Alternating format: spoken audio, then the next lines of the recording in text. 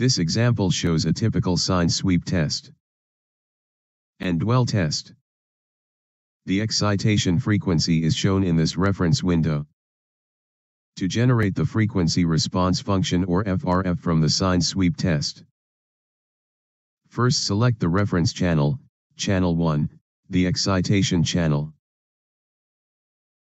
Then select the target channel, channel 2, the response channel.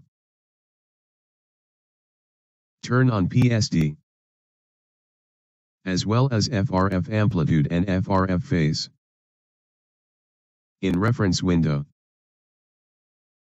drag over the time frame over sine sweep test to select analysis time, which will be pass over to the time menu here. Click Start.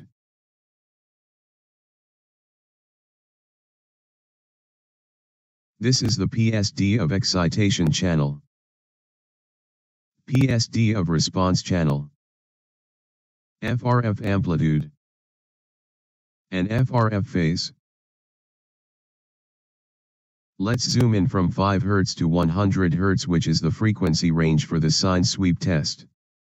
Next, the FRF from dwell test will be generated, which will be overlay on the sine sweep test result at these various discrete dwell frequency.